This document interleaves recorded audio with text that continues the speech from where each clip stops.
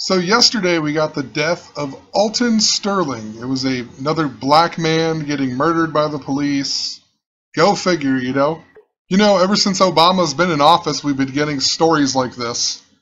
And it's not necessarily a white versus black, it's a cop versus black, but it's all about, the black rights and whatnot. It keeps people arguing, it gets people mad. And when you watch these videos, I'm not going to play any clips because I know what happens when you do. If you play the clip, I'll get a copyright claim. Whatever, I won't be able to make videos and whatnot. But, been there, done that. But if you actually really watch the video and analyze it, the things just don't make sense. How come every single time a shooting or something like this happens, it's always the worst video ever, the worst camera of all time? And even like this one, it was pretty good, but then right when all the action happens, the camera just goes to the right. You know what I mean? If you're going to stand there and videotape it, why don't you videotape the whole thing?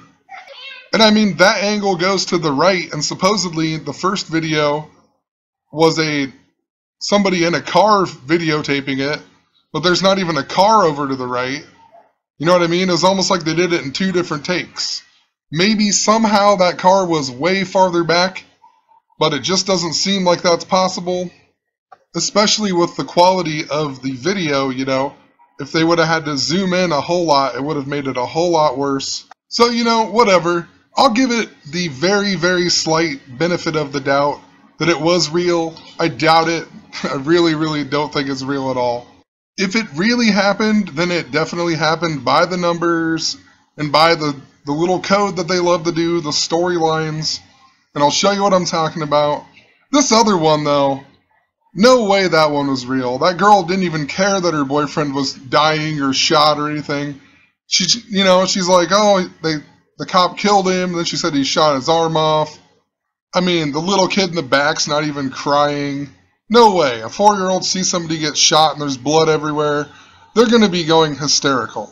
And that kid was just like, you never hear it on the video. I guess you don't actually see the kid on the video. But every kid that I know would be in the background screaming like, "Mommy, Mommy," like everything else. Wouldn't just be sitting there. Just doesn't make that much sense. This lady even starts going hysterical after, the camera goes off of her, just like how the camera pans away on this one too, And then she gets back in and asks for a ride home, doesn't even care about going to the hospital to make sure her boyfriend is alive, And maybe that's just out of, fear or whatever. But no way that one was real. I mean, just go watch it for yourself. Absolutely unbelievable. I guess it's believable to many people, though. And that's why they fall for this crap, Anyway, the reason this one stuck out so much to me was the location that it happened at. It happened in Baton Rouge, Louisiana. Just so happens to be a place that I have been mentioning a whole lot in the past month or so. Baton Rouge, Louisiana even equals 219 in gematria. I made a whole bunch of videos and posts on this. I'll just leave a little note or somewhere on this video re-explaining some of the interesting things about 219. But between this blog and my videos, a lot of what I've talked about with Baton Rouge is that after Obama's State of the Union address this year, his final one on January 12th, he went to two places after he was done. He went to Omaha, Nebraska on January 13th, and then he went to Baton Rouge, Louisiana on January 14th. And I'll leave a link, like I said, I'll leave a link to a whole bunch of other videos so you can go back and watch them. There's a lot of information, but I did talk about this place multiple times, even in regards to Lil Wayne emergency landing in Omaha. I even talked about it in the College World Series, how Coastal Carolina made it to Omaha after winning in Baton Rouge. Coastal Carolina and Arizona's first game of the season was even on February 19th. A ton of other stuff, but check this out. So Obama goes to Baton Rouge for the first time ever since he's been president on January 14th. Now, today we've got all these stories about Black Lives Matter and whatnot in Baton Rouge, a city that's been simmering for years. Black Lives Matter in gematria equals 173, Obama just so happens to go to Baton Rouge 173 days before this guy gets murdered by the police. You know, the two states that it happened in, Louisiana and Minnesota, I've talked about all of this coding to both of them places. Louisiana equals 38, Minnesota equals 38, Prince equals 38, Omaha 38, Elkhorn 38, Lil Wayne 38, Death also equals 38. If you read out just Louisiana, Minnesota, it just so happens to equal 76, right? The two states involved in these shootings, they both happened or were reported on 7/6. The date 7/6 can also be written as 6/7. That's how they do it in other parts of the world. 6/7, Philandro, Castile equals 67. Alton Sterling equals 67 in Gematria. So go figure, you know? So anyway, when Obama went to Baton Rouge, like I showed you in Omaha, when he went to Omaha, he went to Baxter Arena, that equals 109. If you write out Omaha, Nebraska, it equals 109. They made sure to let you know that he came in on Air Force One, that equals 109. Tons of other 109. That same day, somebody won the Powerball in Chino Hills, California. Chino Hills equals 109. Winning Powerball ticket equals 109 in Gematria. Ton of other stuff with that, but just wanted to point it out. So the next day, Obama goes to Baton Rouge, and he gives a speech at McKinley High School. McKinley, I mean, seriously, when you think of McKinley, McKinley was the third president to be assassinated. I just made posts about him. He died in Buffalo, which connects to the Native American theme. It was at the World Fair that was held in Buffalo, which is interesting in regards to this guy's name being Alton Sterling. It reminds me a lot of the Los Angeles Clippers, who were originally the Buffalo Braves. Then they moved to San Diego, then they moved to Los Angeles, and now they're the Clippers, but they were the Buffalo Braves. And a big piece of a lot of this race stuff that's been going on was in regards to the Clippers' former owner, Donald Sterling. You know, most likely why he supposedly got shot by a silver car. Sterling silver, you get the joke? I mean, they even mention that it is silver. I'm not just making that up. If you read some of the CNN articles, they talk about a silver car. Also, you know, the Clippers are named after a boat or a ship that is fast. Some of them were even used during the slave trading. And at the time of Donald Sterling doing all this, David Stern, the commissioner of the NBA, he retires, and then we get Adam Silver. You know, David Stern, the back of the boat, Adam Silver, Donald Sterling, Sterling Silver. It's a huge joke. And there's a ton more to it. I have a video on it somewhere. V Stiviano even equals 59 in Gematria, a number that's been negatively stamped on black people throughout history. That's even why Black History Month ends on the 59th day of the year normally. Actually, in the leap year, it ends on the 60th day. You know, the super N-word in Gematria even equals 60. The small way, it equals 42. The 42nd day, even in February. Tons of other stuff with it. You know, blues 59, Negro 59, slave 59. Anyway, in regards to the Native American stuff that I've been mentioning as well, I talked about this, I believe, in a video, but maybe not. But Baton Rouge has actually got its name from the red stick. It was the boundary between the hunting grounds of the Huma and the Biogula, however you say that. So basically, Baton Rouge means the red stick. So Baton Rouge named after the Native Americans. And you know, there's a lot of red that's involved in both of these shootings. I'll talk about that. So like, you know, here's the silver car. He's wearing the red shirt when he gets shot. Then they show the family, of course, this guy wearing the Trayvon Martin shirt with the, you know, the bright red Trayvon Martin shirt. They even show a kid or a guy in the background when the son's supposedly crying and whatnot. They show the Miami Heat. This was also the same day that Dwayne Wade left the Miami Heat to sign with the Chicago Bulls. But they also show him in this shirt in one of the original CNN videos. They show him in this shirt. Then they obviously have a ton of red. But in the next shooting, we got, of course, the guy in the background in the red shirt. And then we got the turquoise shirt, the turquoise hoodie. Then this guy wearing the Day of Dignity Islamic Relief or whatever. He's wearing the turquoise. Bringing it back to all the race stuff again, you know, Malcolm X and the death of Muhammad Ali. Interesting though, this guy, he asked like at odd times too. He kept saying, no one checked his pulse, no one checked his pulse. Just interesting in gematria, no one checked his pulse equals 211. A number that we've seen a whole lot, even if you write out Louisiana and Minnesota, it equals 211. But also as a date, it's the 42nd day of the year, right? I mean, it's just so ridiculous, like I'm saying. It's the whole point of all of it. You know, and they absolutely love it, you know, that's why Black History Month in February. 42. Word Freemason. Freemason also equals 42. George Washington even died on 2/11, the 42nd day. Huge Freemason, you know, Freemasons created the nation that we live in. They based it on the Bible. Anyway, I also remember seeing this color on a story just a while back where I was talking about New Orleans passing the Blue Lives Matter and whatnot. I made a video about this as well. This story had blue all over it, you know. They had the blue in the back, the blue light or something, the blue door. The girls wore blue dresses. You know, this guy, whatever, somebody called the cops on him for having the 12 girls in there. And then he was even the father of some of them with an underage girl and whatnot.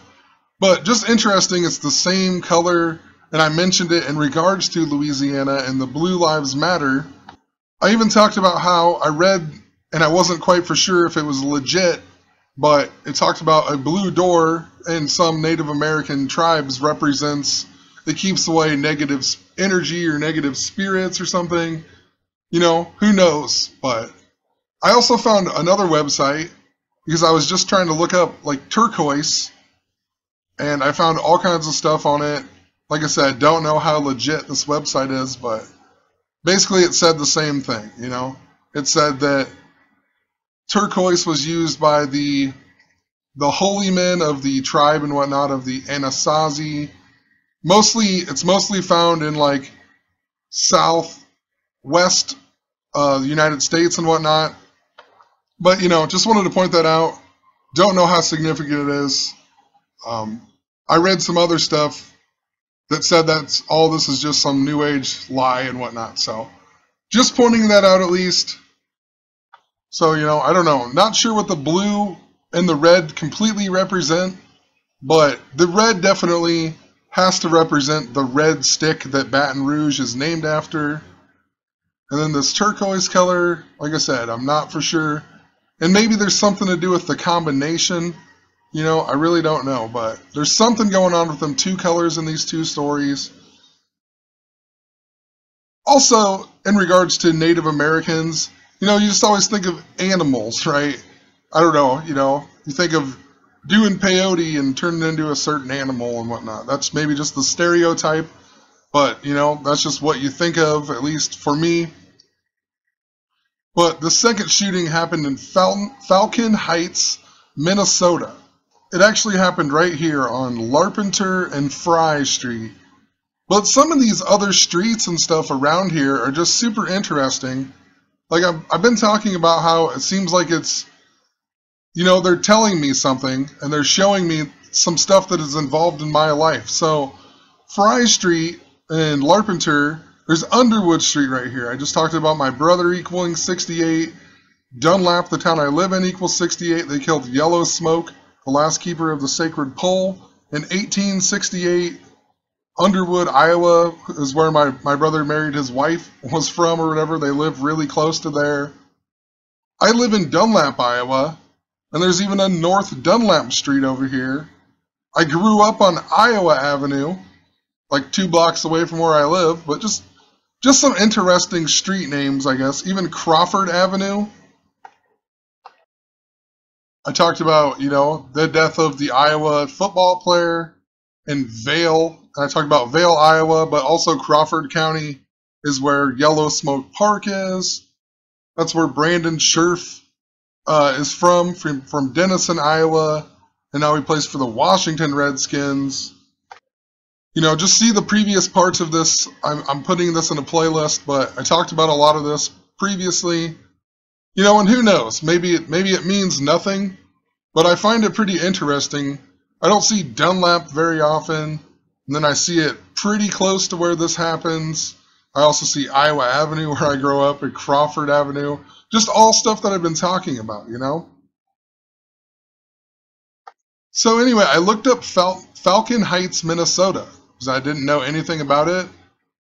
Just so happens to be when Vice President Teddy Roosevelt first used the African proverb, speak softly and carry a big stick.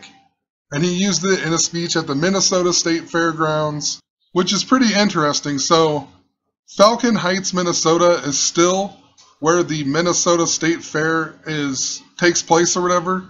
But I just talked about how William McKinley is connected to all of it. Obama went to Baton Rouge and gave a speech at McKinley High School.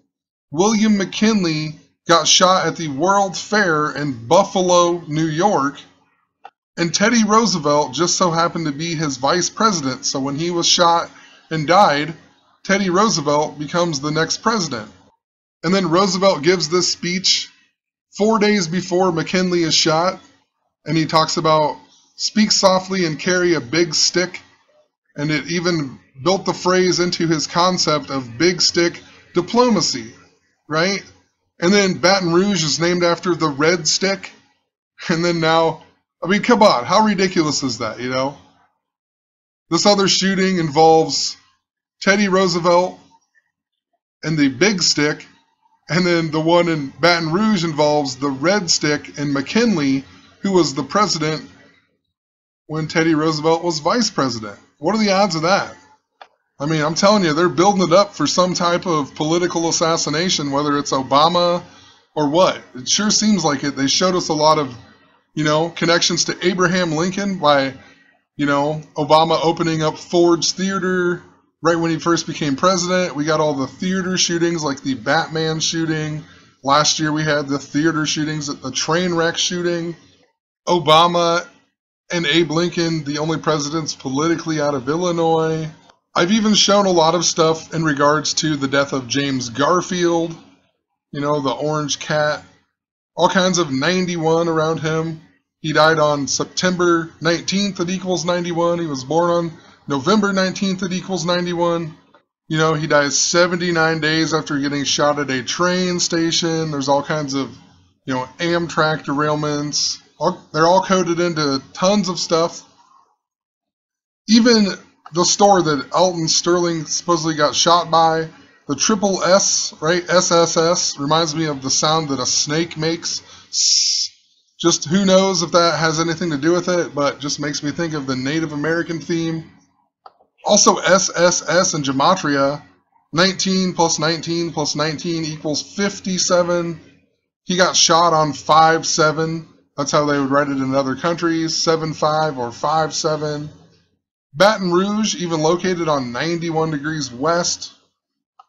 They report these shootings on 7-6, which is 76 days before 9/19. Tons of other stuff. McKinley dies in 1901.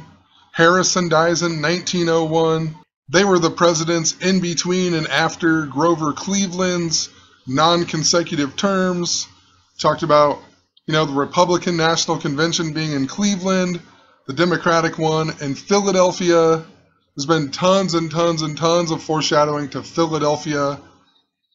So who knows, 9/19 also a day that YouTube has been showing me for, since 2014. They've been showing me this day by giving my videos copyright strikes and people trolling my comments and leaving just strange comments that always lead me back to this 9/19 date. Even the death of Nancy Reagan was involved in 9/19.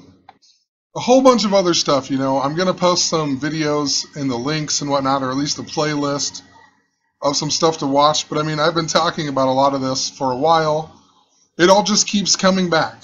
You know, I mentioned Baton Rouge a while ago in regards to Obama going there right after his State of the Union in Omaha. And I mean, you obviously see what I'm talking about, why they chose these two places in regards to the stick, and also, you know, foreshadowing of some type of political assassination, which seems to be Obama still, you know. But who knows, you know, he's almost done being the president. Maybe it's something different, maybe it's the Pope. I don't know, but seems like they're definitely foreshadowing some type of race war that's, you know, it makes a lot more sense if it would be Obama to be assassinated, and it would cause a huge problem if Obama was assassinated. I mean, these articles get people mad enough. I can't even imagine what it would be like if the first black president was assassinated, you know? But whatever, you know, just going to keep following the story, you know, see where all the coding leads me to again. And, you know, just quit believing these stories, though. I mean, I totally agree that, you know, the police are dicks. I don't even like the police in the small town that I live in. You know, we have 3 cops for no reason whatsoever, you know. It's not like we have, like, super gang fights and everything else, but we still have 3 cops in the town that I live in. For what purpose, you know? I mean, I could list a billion personal stories about how cops are dicks in my own personal life. And I'm a white guy. I totally understand that black people are definitely more targeted by police and whatnot. But the whole point is, all of this is just to get you more angry. It's not real. And that's the whole point of it, you know? It just adds fuel to the fire, and it makes people even more angry than they should be, you know? All these stories are doing is keeping the division and creating more division that we don't need in this country or in this world. It's propaganda like this that actually causes, you know, real events to happen that don't get reported on in the media, you know? So moral of the story, you know, like I said, just quit believing this. All of this stuff is absolutely coded. Anything in the mainstream media is a lie. Always has been. If it is true, it's only half truth. You know, it's all there for a reason. Just think about the news. Why is it so hard to believe? Why do they waste like a month reporting about a Natalie Holloway missing, yet there's missing children all over the world? Why in the world was she more special than other people, you know? Why are any of these stories more special than the other stories that happen every single day? It's because these stories are used for an agenda, and they code them with these storylines, and they also code them with gematria. So whatever, I'm going to leave it at that. Have a good night.